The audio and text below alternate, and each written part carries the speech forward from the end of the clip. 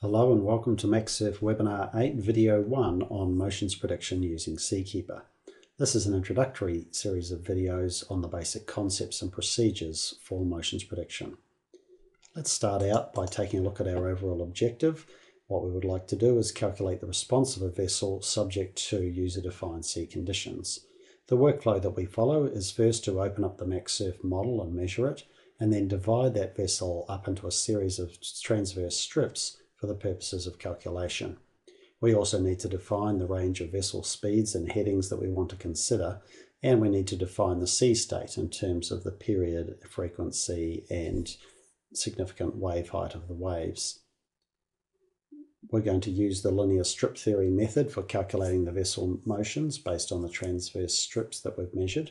And then after the analysis is run, we're going to post-process the results to calculate motions criteria such as motion sickness incidence and motion-induced interruptions.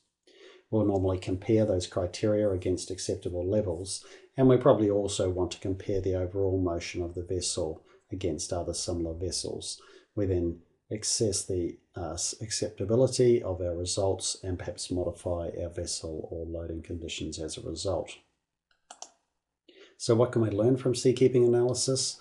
The first thing is we can learn a few things about performance, the amount of added resistance that might occur because of the vessel's motions through waves.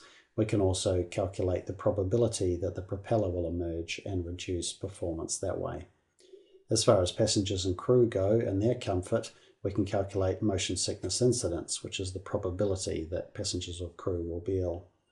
And we also have a range of seakeeping criteria that we can calculate, including the probability of slamming, the probability of green seas on deck, and we can calculate the accelerations at different locations on the vessel and use those accelerations to calculate the forces on cargo on deck.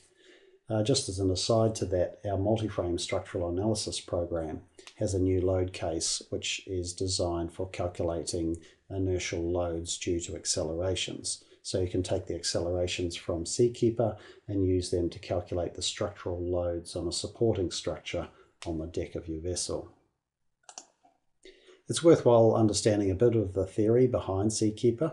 The basic equations of motions of a vessel are very complex, and so we use strip theory to simplify the problem by dividing the vessel into strips and reducing it down to a 2D calculation problem.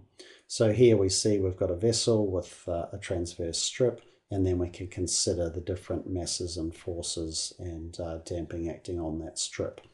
Typically, to get a good result, we need somewhere between 20 to 40 strips along the vessel. We compute the mass and damping effects on each strip and then integrate all of those different sectional values together to get our overall global values. The equations of motion of the vessel are solved at each of the different frequencies. Of course, a true sea state is made up of waves of a range of different frequencies, and we can obtain the overall heave and pitch motion response. If you remember back to high school physics, you may recall a problem where we looked at a mass that was moving up and down and had a spring and a damper attached to it. And the equations of motions are mass times acceleration plus damping times velocity plus stiffness times displacement is a function of time. What we're looking at here is exactly the same problem, where we have the mass of our vessel that's being accelerated, there's damping due to the motion of the vessel through the fluid, and the stiffness is our buoyancy force. As we push the vessel further down into the water, the restoring buoyancy force acts like a spring to push it back up. And of course, our function of time is our sea state itself. From those equations of motions, we can calculate the actual motions of the vessel in terms of potentially 6 degrees of freedom. 3 linear translations, our sway from side to side, our surge forward and aft, and our heave up and down, and our 3 angular rotations, our yaw about a vertical axis, our pitch about a horizontal axis, and our roll about a longitudinal axis. Now in practice, it's the pitch and heave and the roll that we're most interested in a vessel, and so Seakeeper solves for those 3 degrees of freedom. The heave and pitch motions, which are coupled together, are solved using the linear strip theory, and then the motions due to roll are solved using linear roll damping theory. There are a number of assumptions involved, and you should be aware of those. The first is that the vessel rotates about the centre of gravity. It also assumes that the vessel is wall-sided at the waterline, and when we look at the sections we'll see more about that.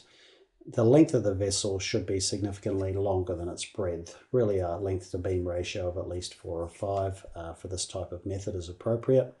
And the beam of the vessel should be significantly less than the wavelength.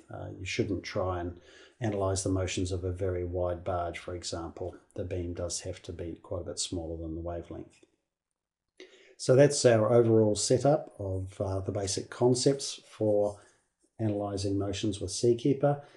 In the next video, we'll look at setting up the model inside the program. Thank you for watching.